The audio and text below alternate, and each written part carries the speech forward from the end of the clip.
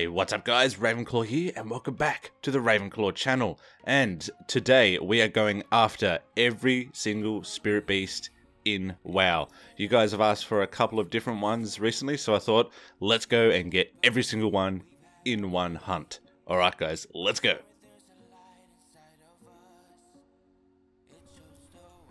Okay guys, so the first Mana Saber is located at the top of Surima, just up here. Now these ones here for a level 120 are very easy to get. There's no special techniques, it's literally walk up to them and tame them. If you are lower level and wanting to come and get these guys here, you will have to come up, like you follow the stairs up, and the first Mana Saber will just spawn right here in the entrance, so it'll be very easy to get. So let's go and grab one and have a look. Alright, so as you can see, very straightforward. Okay. So they look pretty cool, but unfortunately when they first came out, I was really disheartened with these. Like, you'd make something that looks this cool, that easy to get. That's very weak, very weak. But anyway, let's go get the other two. Okay guys, so just after you've caught the other ones just up here, you want to make your way down to the river. And what you'll find is the lighter shade of purple, I think it is, just down here at this cave entrance. And if we, yep, and you should find one just out the front. So let's grab that and have a look at it. Now remember guys, all of these spirit beasts have all of the same abilities, like spirit shock, spirit mend, everything like that. So it doesn't really matter which one you want to use, it's all about the looks. Alright, as you can see, it's that lighter shade of blue. So they go from purple, light blue, and then the dark indigo, which is pretty cool. Alright guys, time to move on. Alright guys, so the next Mana Saber, the dark indigo one, is found right here on this riverbed just here. And you can see there's the Mayonix over here, surrounded by a bunch of little cubs. I think it's really awesome. Alright, lower levels, once again, you'll have to probably kite this around a little bit, or possibly even just take a few hits. Once there's no special way to tame it, and all you higher levels, come over and just grab the tame. So yeah, looks pretty cool. I actually like this one better than all of them. I love the dark indigo look. Alright guys, so now we're after the spirit porcupines, and the first one is the red colour. This one is located in the Valley of the Four Winds, walking up and down the cliff face here. Now, these porcupines for lower levels are quite difficult, so I'll show you how, after each one, where to kite them and the best way I tackled them when they were when I was lower level. But for a higher level, it's also difficult because you've got to get them to below 30% health, right? And the only way I could do that was take all my gear off and literally punch them all in the face, and I can get them to just above health, and then I'm able to hit the tame up. Now, if you guys know of a better, cleaner way to do this, please let me know down in the comments, but this was pretty much the only way I could get these guys.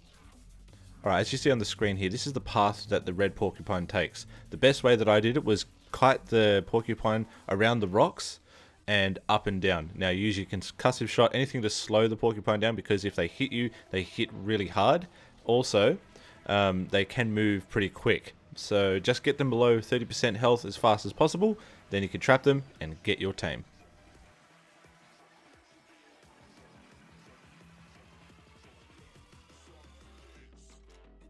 Alright guys, now we're on to the green porcupine, and this one has a heal. So for you lower guys, what you want to do is to kite this one around the log behind him. I'll show you a quick overview when we get past this scene. The important thing is to kick the heal when it comes up, and slow, concussive shot, tar trap, whatever you can do to slow the porcupine down from hitting you.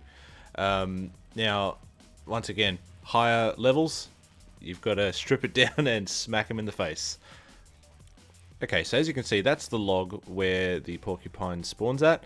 All you need to do is simply kite them around the log, slowing them as often as possible and kicking the heel every time it comes up, okay?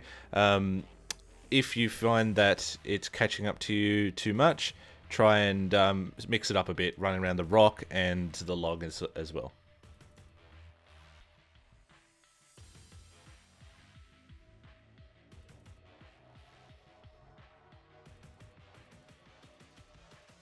Alright, so here we are in Kunlai's Summit to go for the blue porcupine. Just a quick tip, for your high levels, obviously once again, strip it down, smack him in the face, good to go. But for your low levels, this one does not take any slow effect, so you have to make sure you disengage, cheater, whatever you can to keep your distance, to keep the damage going until below 30%. Once you hit 30%, then you want to turtle, and then you can tame him up. Now, I will show you the best way to go so you don't get yourself killed while getting the tame.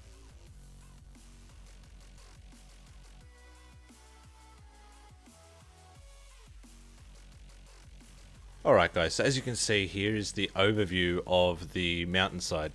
Now there's two ways you can do it. One is the longer route and the other one is the quicker but more dangerous route. So if you have a look, the blue is the way you need to kite him down, running along the snow, and then once you get to the bottom, run back up. Don't go too far past where I've lit there, because otherwise he'll run back to his spawning point. The other one is if you jump down the cliff, you may need to make sure you have disengage ready, so that way you don't die when you hit the bottom. But other than that, just mix it up, and as long as you keep enough distance between you and him, you'll be good to go.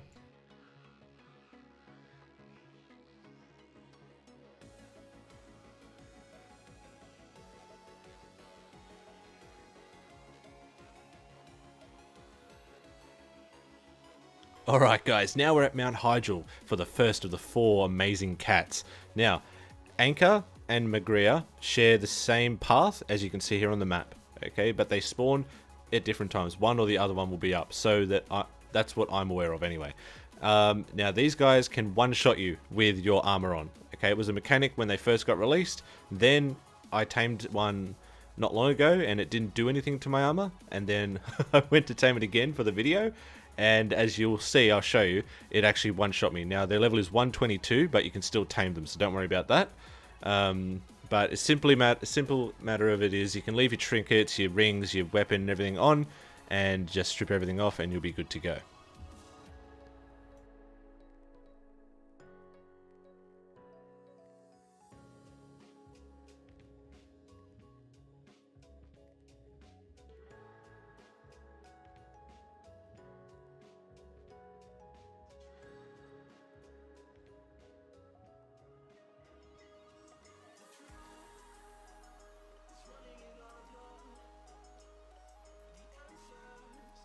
Okay, now on to Magria. Very, like I said, same spawn, same path, everything like that as Anchor, and the same deal with the armor and all that other craziness.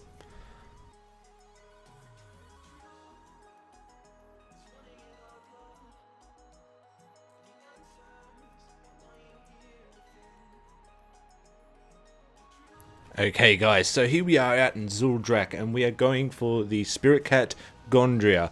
There's nothing really special to the capture of this particular cat. It's basically just, if you can find her, go and grab her.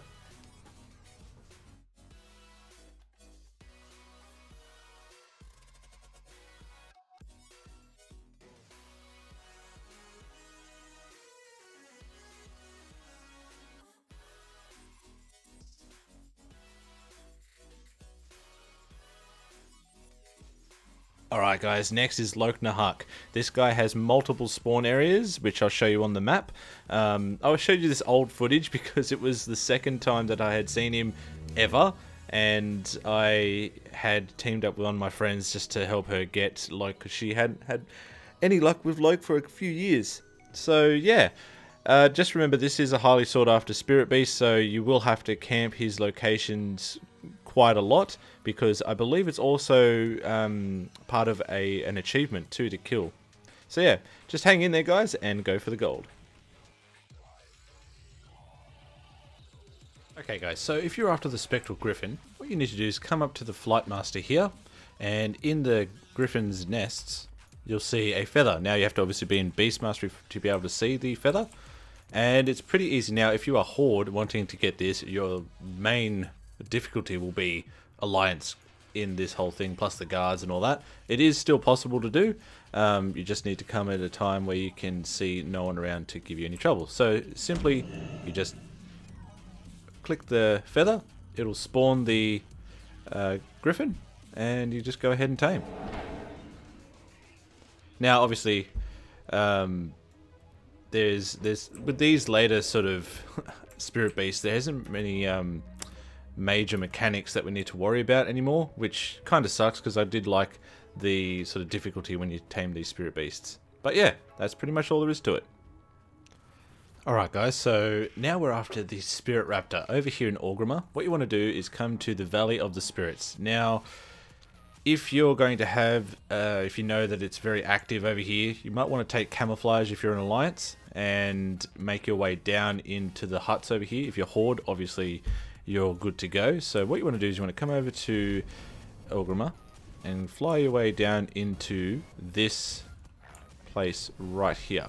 Okay, so what you're looking for is that little egg over here. So hopefully if I land and I just feign death, this should be okay, I think. Now what we want to do is we want to get on here. Okay, maybe I'll make my way up there first and then I'll show you. Okay, so we sorted this guy out. Now let's get the raptor. You just click on the egg and the raptor will spawn and you go ahead and tame. That, having like the grunts and all the other guards, not to mention players, is going to be your most difficult part of this entire endeavor. So once you get him, let's go and have a look. Alright, and there he is. I actually think this looks so good. Very vivid blue. But yeah, so that is the raptor and the griffin. Let's move on. Alright guys, so now here we are out at Grizzly Hills for the Spirit Bear Arcturus. Now this bear is also highly sought after, and once again, nothing really special in the taming of this, both high and low level. It's just a matter of waiting around for his really long respawn timer and chucking him on the tame.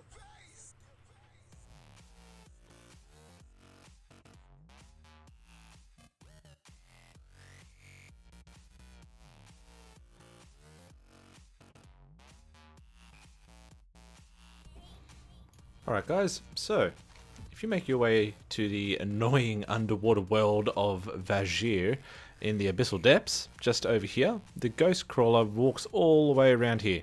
It's really tiny and hard to see, so you want to make yourself a macro that says target, so /TAR space ghost, or if you've got the add-on that finds rares, that'll help as well. If you've got yourself the Seahorse, this will help you out in swimming around. And yeah, that is pretty much it. So let's go down and find this guy. Even when they're capped, because I know where to get on. So over here we've got beer, we've got loads of beehive things and dung beetles. The chair is gone. Okay, so as you can see, we've found him finally. And let's go get him. There's nothing much to taming this guy. The hardest part is actually finding him.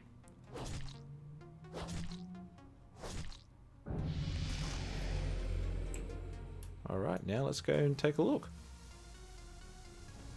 I mean, if he starts coming, just pick me up with the crab.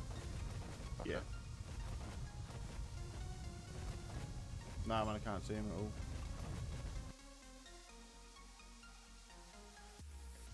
Alright guys, so here we are at Duskwood after Lightning Paw the Spirit Fox. So he spawns in bushes all around this graveyard.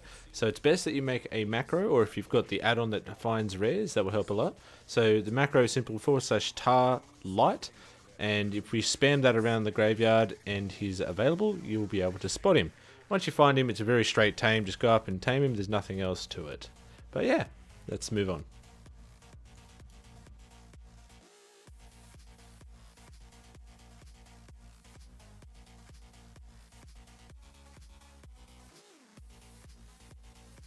Alright guys, so now we're after the Spirit Moost Bullwinkle, which if you come out to Stormheim, I will show you the tame first, and then for you low levels that don't have flying, I'll show you how to get over here relatively easy.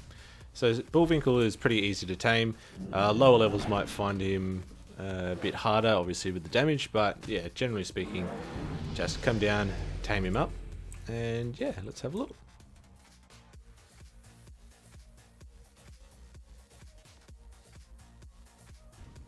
So for you lower levels, if you can make your way the flight path is pretty close if you get this one here. If you want to make your way into this courtyard, you can simply jump the fence down here and run up this mountain.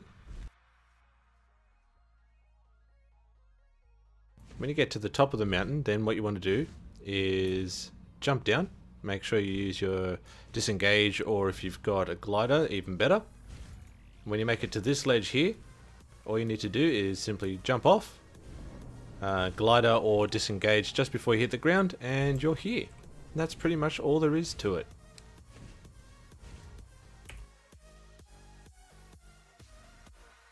Here we are at the Spirit Bird. Now, this one, obviously because Ben Thalos flies quite high, you need to make sure that you can not only tag the bird, but also not die when you land. There's plenty of different ways to do this.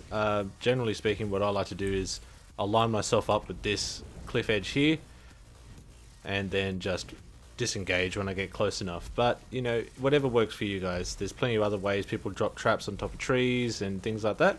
But let's go and get this guy, and we'll go from there.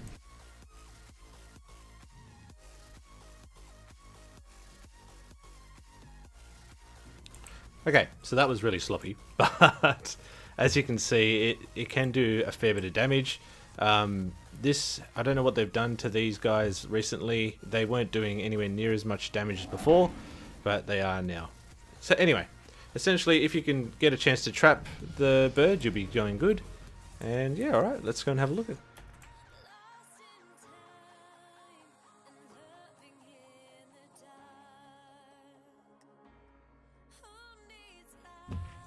So now we're on to the Spirit Wolves. So, the first one, if we head out to the Twilight Highlands, this particular Spirit Wolf spawns in multiple locations. I'll have them listed up on the screen. But if we come over here, pretty sure I just flew past him. Around here, there he is right there. Nothing special to taming this one for both high and low level. It's just sort of get in and get out. So let's have a look.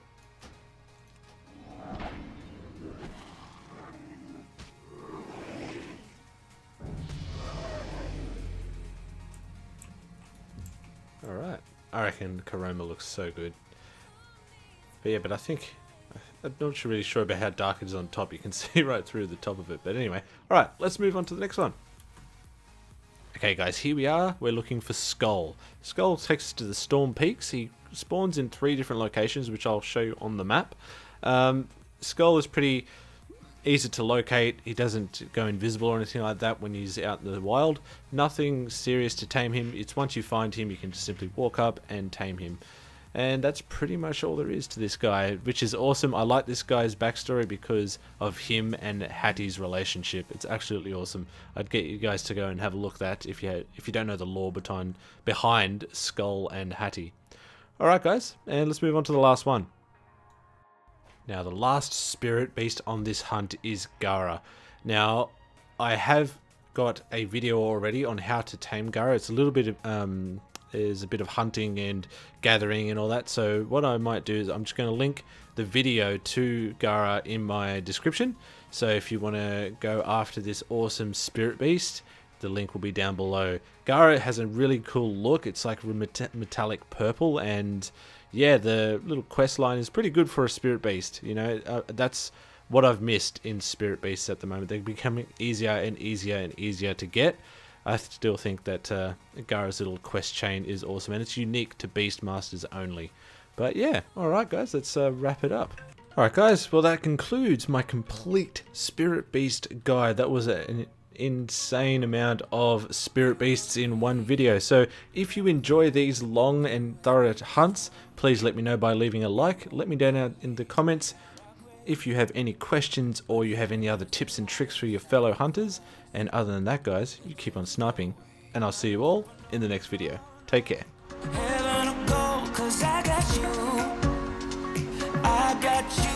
Don't wanna show us off, but you're my all that I need.